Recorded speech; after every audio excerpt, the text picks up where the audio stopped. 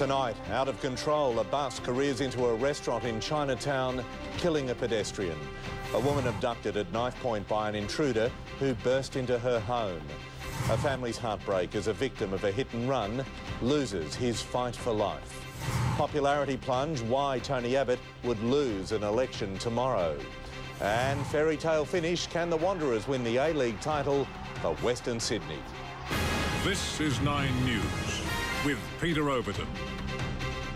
Good evening. A sunny Sunday in Chinatown turned to tragedy in the blink of an eye when a coach careered out of control and smashed into a restaurant, killing a pedestrian.